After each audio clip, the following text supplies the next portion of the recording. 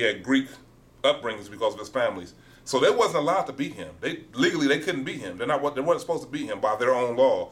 So he could float in between two. But because he kept saying, I want to go appeal to Caesar, that's why they had to kill him. That's why he ended up getting beheaded, because he appealed to the highest court in law in Rome. And he could have easily said, I don't want to appeal to Caesar. He could have did whatever time he had to do and been gone free. But he just kept pressing the issue, almost like Stephen. He kept appealing, and then they knew, like, to Caesar you go. When you get to Caesar, Caesar's going to have you beheaded. And he was like, let's go. He understood that's what he was called to do, and God may not be. I don't like preaching that too hard because some people are scared. I don't want to die, so I'm not going to do it. Shut up.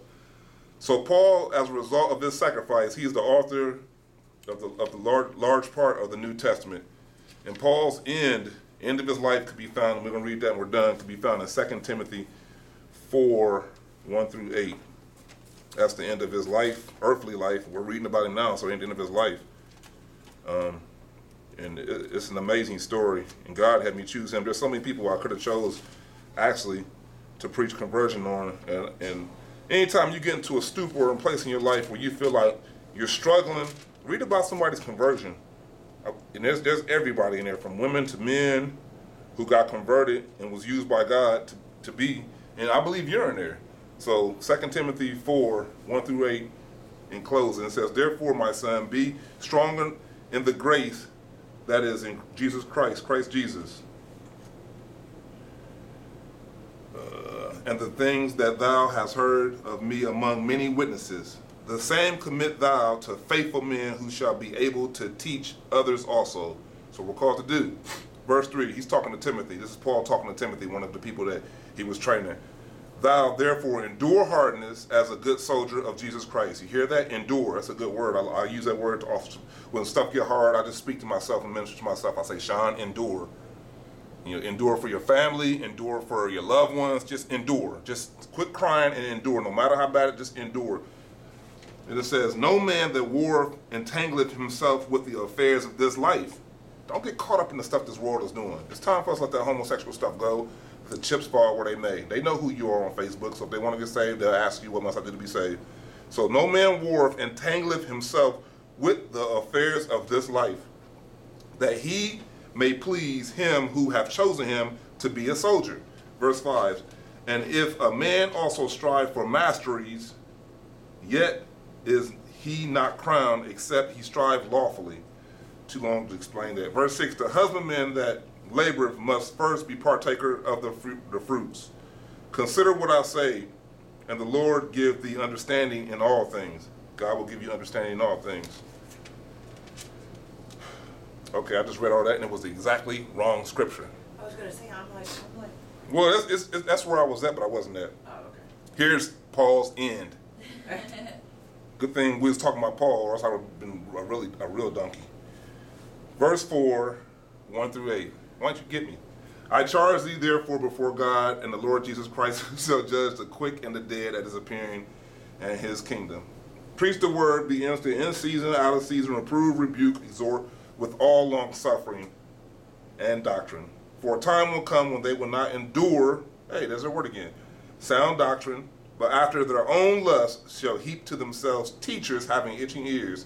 In other words, preachers who tell you what you want to hear so you feel good. Verse 4, and they shall turn away their ears from the truth. I don't want to hear the truth, I just want to marry Bob. And shall be turned into fables. You know what a fable is. Jack and Jill went up the hill. Anyway, verse 5, here it is. But watch thou in all things. Endure. Here's that word again. Third time, that's a charm. Endure afflictions. Here was what we do. Do the work of an evangelist. Make full proof of thy ministry. For I am now ready to be offered up. Paul saying, I'm about to die. And the time of my departure is at hand. I have fought a good fight. I have finished my course. I have kept the faith. Finally, henceforth, there is laid up for me a crown of righteousness, which Lord of righteousness shall judge and give me in that day, and not only me, but unto all them that love his appearing. Amen. So we have a crown waiting for us when we... I don't even know why I wrote down so much stuff. I should have known I wasn't going to get through all this without preaching all day, and I don't believe in that. People only take so much. So There it is.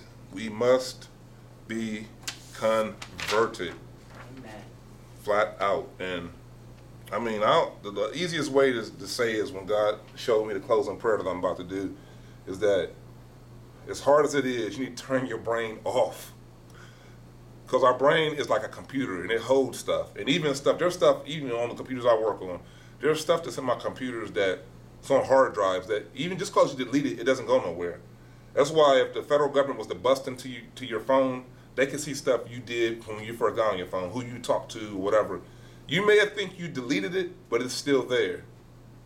You know what? Because we're in this body, we're in the flesh, we live in this thing in our mind. Every last person can tell you something horrible that happened to them. Everybody. Because for some reason we never forget that stuff. And I kind of like what he hated. I do. I hate it. I hate the fact that there's some things I want to forget that I can't forget. But then when I prayed and asked God, I said, why is it? He said, I want you in some form to remember where I brought you from. Because you don't want to go back to that. And this will remind you what you need to do to continue to be converted. So I believe in my heart that God leaves just enough there to help us realize that we need to keep enduring and keep pressing. And in closing, let us pray. Father, I just ask and pray that you convert our eyes, you convert our nose that we smell what you want us to smell, you convert our eyes that we perceive and see what you want us to see, you convert our ears that we can hear and have a clear understanding, convert our heart that will be soft and receive the word, Father God, in the name of Jesus, and that we will not sin against you, convert our mind, that we will have the mind of Jesus Christ, convert in the name of Jesus our speech, that when we speak, Father God, we speak with the power and boldness of the word, even if we don't fully understand it, that we only speak your word, not our opinion. Father God, I thank and praise you that you're a man that cannot lie, nor the son of man that you should repent. Everything you said you were going to do, and we eagerly expect it and wait for it. In the powerful name of Jesus Christ we pray. Amen.